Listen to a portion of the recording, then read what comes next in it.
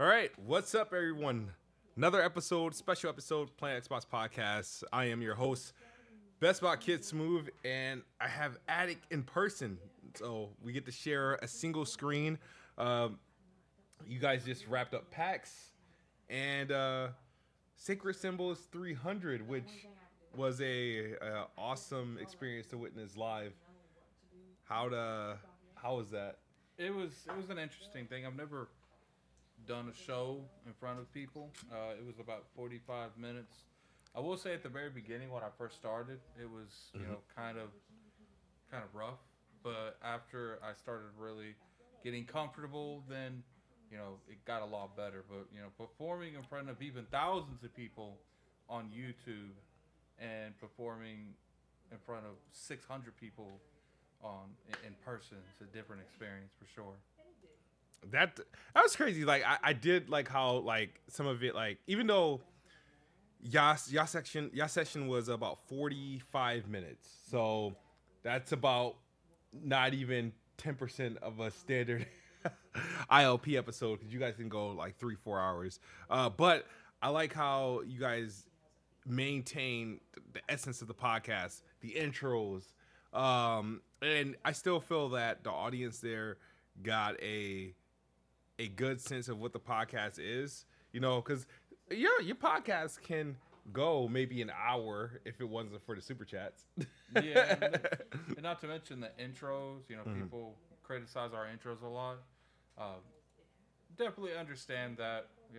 There's this thing is not a podcasting isn't like a blank slate. Like there's different ways of doing it. Yeah. So it is what it is. But I do think it was a good experience. I think for the most part, I had people coming up after the show that was like, you know what, I've always watched Sacred Symbols, but I never really went over and tried Iron Lord's podcast. But after seeing your guys' live performance, I'm gonna be there more now. That's awesome. So I saw a lot of people recognize you guys, stop Cognito, King David, and everything. That was cool. We recorded a couple clips that I'll be putting out. We were able to do a few skits and was able to do something special with King David. And then I know you guys got a lot of content coming out. Pretty much the episode has to air, right? And I'm assuming that's going to be on Sacred Symbols Collins channel. Yeah, it'll be on the Patreon first. Okay. And I don't know if they'll ever make it like public, but probably eventually they will make it public. I'm sure they should. It's good marketing material for if they do it next year. Get more people interested in going. So today we're not going to go like a super hour or anything like that. There's not really a lot to talk about. There's not a lot to talk about. Xbox hasn't, there's a couple of things that's been in the woodworks, and that's, Phil Spencer comment on like an Xbox handheld potentially somewhat.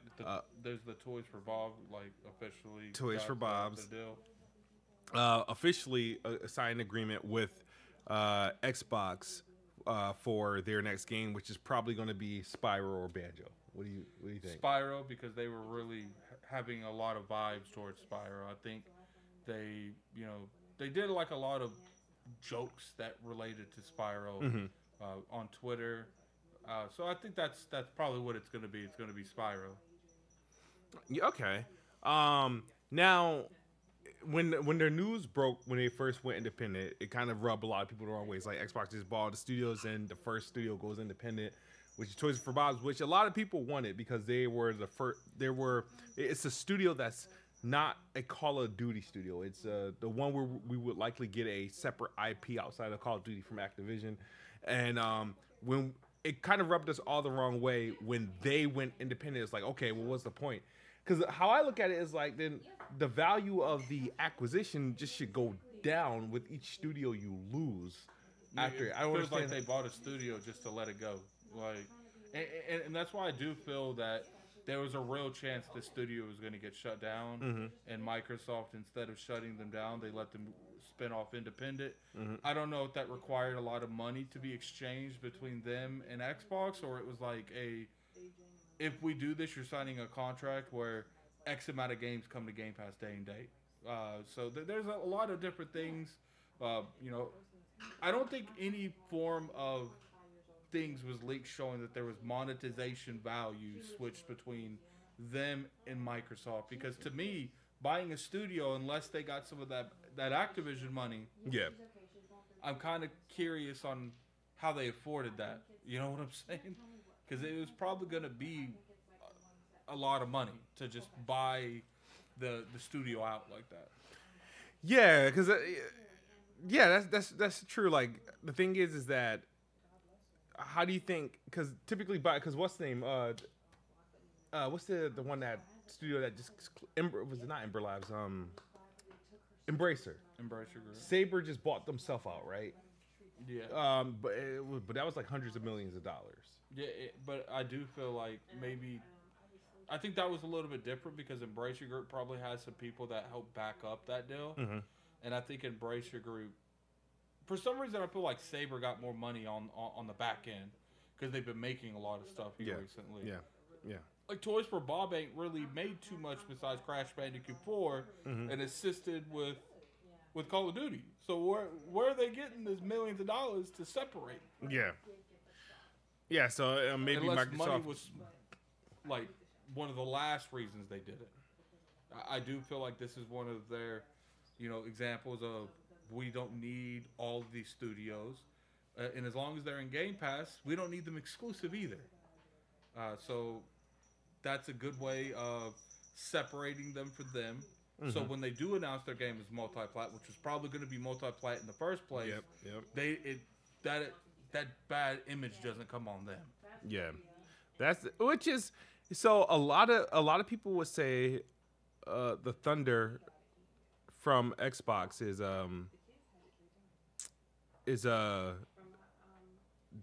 dwindling. A lot of the thunder for Xbox is dwindling. Yeah, because of ever since the podcast. Well, see, here's the thing. Like, I saw Colobro put on Twitter, and he was like, he thinks that the hype for the Xbox brand's dead. You did a video on that. What's your opinions on that? Because we haven't really talked about that a whole lot. Yeah. I've been traveling for like a week and a half at this point. Yeah, no, I'm in agreement with him. And the thing is, and I've been a participant of the whole Xbox hype, like not having Xbox hype, like I haven't been talking too much about it. Again, the roundtable they did to announce their multi-platform thing that they're doing, even though it's their four games, we're not really believing that it's just going to be 4 games. It feels like the end. That's what it feels like. So the thing is, it's a coping period, so people aren't as hyped. And the crazy thing is, we're only in March. It's not April yet. We're only in March, and we had the Xbox developer direct in January, right? And we had that other one. And then we had so my thing is, the crazy thing is, there's games coming, intriguing games coming. Indiana Jones looks good, Hellblade, Avowed. I'm interested in all 3, but the hype isn't there because the love and the care isn't there because people don't value them because they don't believe they'll be exclusive. It's because their wall garden's coming down. Yeah. It's like, look, at the end of the day, people can say what they want. PlayStation gets a lot of the captivating things because, for the most part, even though stuff's coming to PC, at day one, it's very clear if you want that experience, you know where to go. Yeah. But now we don't really know, man. And I think the unknown is more terrifying than them going itself. Like, if they're going to do everything, because they really want you to think, and they did a lot of unique phrases and unique wording, where they truly want you to believe it's just going to be 4 games. And I think the communication, I think the fact that stuff like this has happened before, not to this degree, but the Ori thing happened. I think low Xbox sales. The fact that now it's been rumored by people that have good track records that Starfield's coming next. Xbox has themselves to blame because we said this before this was officially confirmed. We said if this is true, they need to really think about it because this is one of the very few things you can't undo once you start it. Yeah. And I do believe that they're going to regret this later on down the line. Yeah, and it's had an impact, a communal impact. on it, and it's just I'm at like a whatever point. I disagree with the decision because again, for my selfish reasons, but I still don't personally. I don't like the decision, but I no longer care. I don't either. I've Yeah. gotten to the point, man, where it's just like, look, like, there ain't nothing we could do. Yeah. Clearly, Microsoft has made this decision themselves. I do believe that they're going to go through it at 100% now because, I mean, why not? Grounded is clearly looking at in a better spot. You have Sea of Thieves being one of the highest pre-order games on PlayStation. Games. Yep.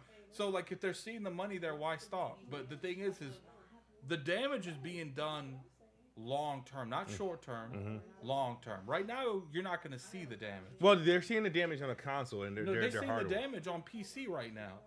At short term, it did no damage to the Xbox ecosystem putting their games on PC. But now we're 8-9 years past that, or probably not that far. And how many people we know last gen, like BG, had an Xbox, don't have one this gen? Yeah. So you're already seeing. Yeah, it's true. Yeah, it's true. That's true. Yeah, they are like the thing is that so their next they have to. I feel like their next move. I mean, if they do a handheld, I mean that it's got to hit. It has to hit right. And I still think they should still do consoles, but I feel like they have to do something to make people want their platform. But the problem is, I feel like everything, like the Xbox Series X and S, were very compelling consoles. Just Microsoft sucks at marketing. They suck at marketing. I don't even think it's the marketing, man. It is the marketing. Because the thing is that I think it's the games. But I think their games are good this time around. But the thing is now it's pointless. Right now, you're gonna have these games like Hellblade come out, Avowed come out, but no one's gonna be talking about the quality of the games. Even if the game does really bad, people are gonna clown on it. If the game does really good, what are they gonna say? They're gonna say, "Well, it doesn't matter. It's coming to PlayStation anyway." True. When Blade was announced, a new superhero game that has never showed its face to this degree, being made by a highly respected studio, Arcane, because they didn't feel the need to put their logo on that screen. What was people talking about? It was like, is it even coming to Xbox? They weren't even caring about the game itself. They were saying, what's it coming to? Yeah. So that's what's going to happen. Hellblade's going to do well. And instead of talking about how well the game looks, how well the game's reviewed, people will say, well, is this coming to PlayStation? Yeah. And that's a shame. And it hurts to see that it happens this way. And obviously Xbox isn't performing well for them to be early in this generation in the game, in the consoles, not really like selling that well. They're year over year, down. It's sad actually because it feels like, with all the hoopla on, Twitter and the whole exclusive things, it just really feels like the walls are caving in, and that the platform itself as a console dying. The platform itself, it's fine, but it does feel like the console. It's I think the ecosystem of Xbox is going to flourish, but the thing is where does that end? Or is that truly the end game?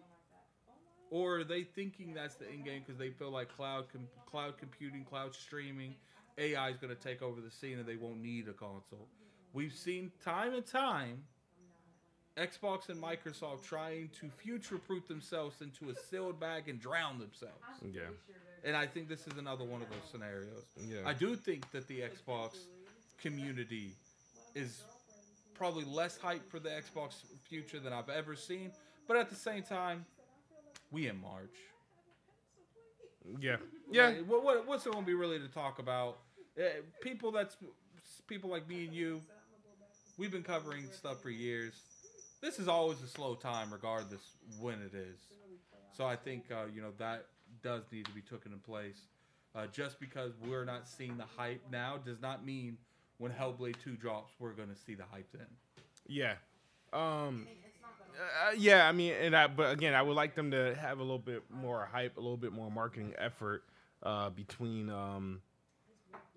with their games. Because the thing is that they opened the year with the direct, and they got a little bit of noise, but that sort of been muffled with the whole rumors of them going multi-platform and coming out putting games on Switch and PlayStation, and then PlayStation. Even though these games aren't AAA, or I wouldn't say AAA, even though these games aren't like first party, but you know they got the games like Helldivers 2 and Final Fantasy, Rise of the Ronin just came out, and they got Stellar Yams next month, Stellar Blade next month.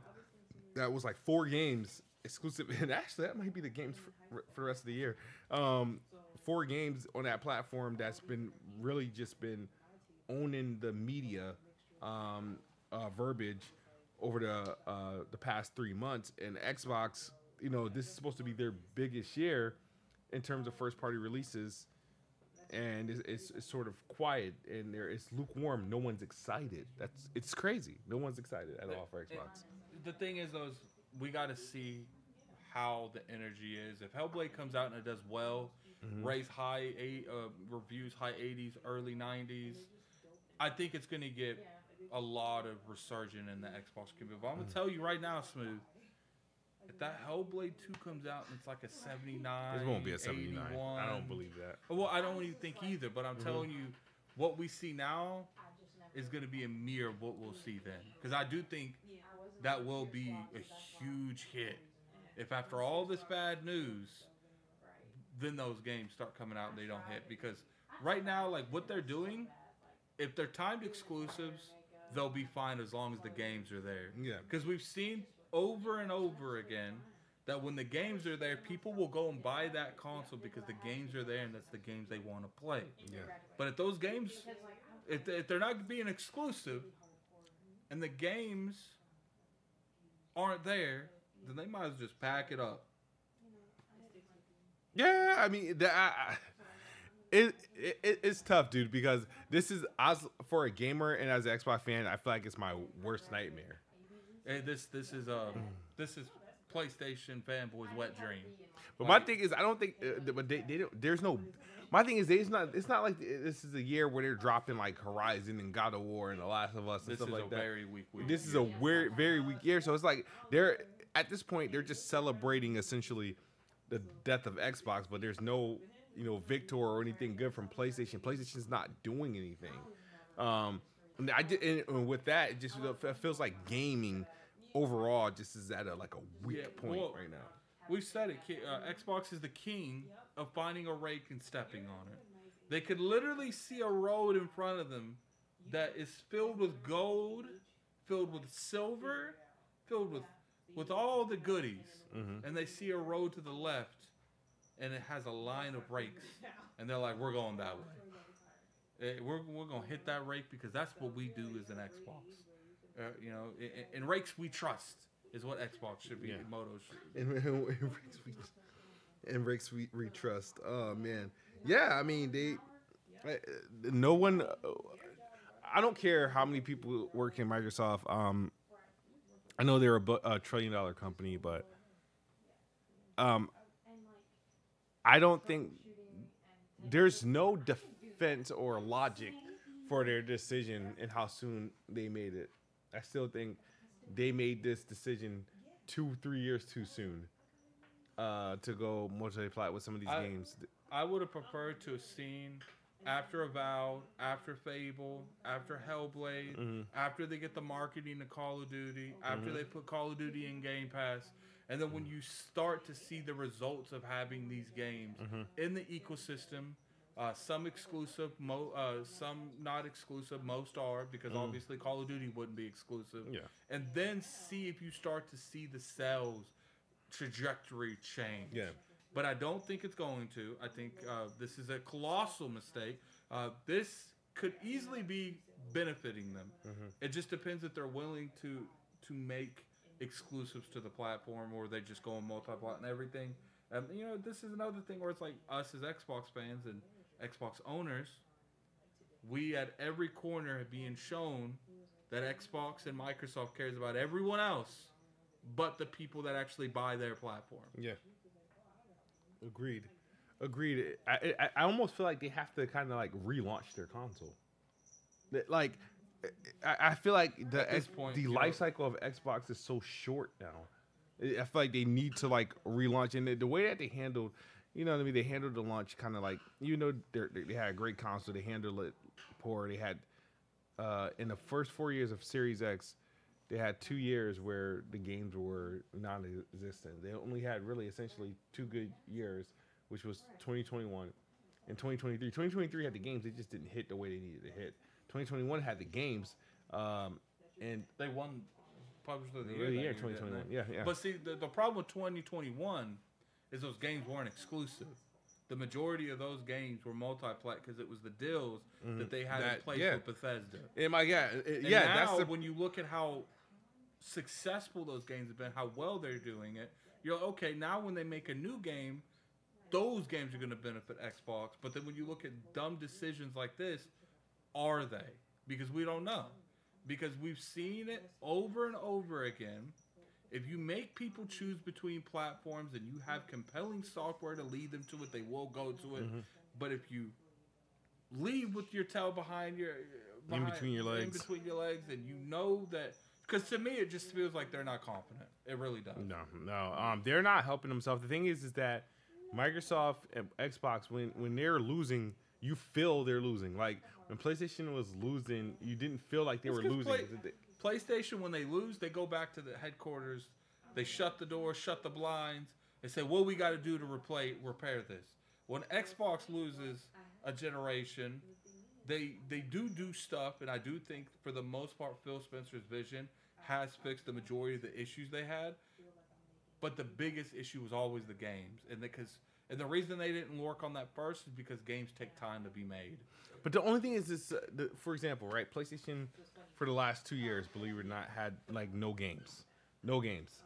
But the thing is, in terms of first party, but they had enough third party deals and exclusive rights to like second party and third party things that allowed them to survive a year where they don't have, where Spider-Man's your only first party release, or a year like this where right now there's no first party releases on the horizon. But it still feel like they're dominating because Helldivers 2 is an exclusive. Final Fantasy 7 Rebirth is exclusive. Stellar Blade is an exclusive. And Rise of the Ronin is exclusive. Now, I don't think any of these games are stellar. Maybe Final Fantasy is like the only one. All the other games are like mediocre to average. But there are games it's a constant flow of game. When Xbox has no first party, they got nothing. There's nothing to back up or to bridge a gap. And Phil Spencer and the Xbox crew aren't aggressive enough to prepare for that. They never prepare for when a gap is going to happen. Like, anybody should have been able to see that 2022 gap coming from a mile away. Anybody should have been able to see that 2017 gap coming from a mile away, and they didn't do nothing to address it. They did nothing about it. They don't care about filling the gap. The only thing they care about is making sure games come in day and date and Game Pass. Filling the gap would buy exclusivity on something. But the problem is when you have a business model such as Game Pass, you have to pay for the marketing. You have to pay for the exclusivity. Then on top of that, you have to pay, probably might cost more than both, the rights to put that game on a subscription service day and date.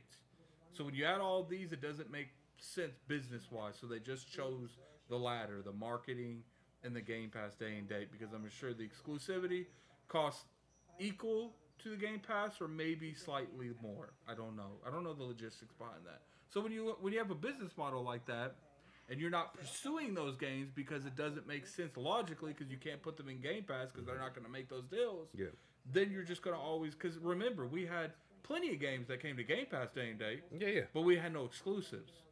And that, people sit there and they say, well, timed exclusives don't matter. Yeah, say that to Final Fantasy VII Rebirth right now. Yeah. Look, Rebirth might not be selling as good as Remake, which was released in the middle of the pandemic, may I add. It might not be doing as good as that, but don't get it twisted. People bought PlayStation 5s for that game. Yeah, absolutely. People bought, and the thing is, and then people are buying PlayStations for Helldivers too because of the FOMO. You know? I will agree with most people that when it comes to timed exclusives, not all timed exclusives are equal, but it's stupid to say that none of these games can generate that kind of energy that people want. There are some exclusives that just turn the tide of the fight. And I do think that that's one of them. Ah. And our food is here. And we'll just end. I mean, there wasn't a whole lot to talk about today. It's a short episode. Next week we'll be back to regular schedule, guys. Yeah, but I do want to address this one thing. You know, Christopher Dring from GameIndustry.biz. He says he's heard from some publishers, which this headline's a lie. It's not some publisher. One publisher who questioned why they're putting games on Xbox. Their market is PlayStation 5 and PC, and you know Xbox hasn't been selling pretty well in Europe, down 47% year over year. Is Xbox in trouble when you got mainline publishers questioning whether to put games? Definitely. Yeah. And here's the thing: these people never spoke like this because they knew that their games was only on Xbox. But when you start posting stuff like Sea of Thieves on it, and it's outselling games that's already on the platform, then you're gonna have the platform holders just like, are you wasting your time because you're not even selling consoles, which is eventually gonna lead to software sales, so why even try? I completely agree with them. And it's not even whether or not Xbox is in a good position or not. Mm-hmm. Perception is reality in most cases. Mm-hmm. That's why you see so many people spending so much money on Twitter, on social media analysts, because they know that with the right places and the right time frame and the right message, you can make perception reality. It doesn't matter if it's real. Yeah. It's just the perception on the internet makes it real. Yeah, absolutely. Absolutely. So Xbox has to get this stuff situated. They got to fix their they gotta fix their positioning, where they stand, and they gotta really invest back into Xbox and his fans and his customers. Because right now they really letting people down. And it's a shame because this was not the year to do it. But we're going to end this short. Like I said, this is a short. We want to just show you guys we got together. We're in person. We'll be back next week with the traditional episode. Hopefully Xbox drops some good news. We'll give you 2 episodes next week. Yeah. In some way, shape, or form. Absolutely. All right. But thank you. Thanks for coming through, chilling with me. Xbox is the best box, and I am the best bot. Good night or good morning if you're on the other side of the globe. We're out of here. Peace.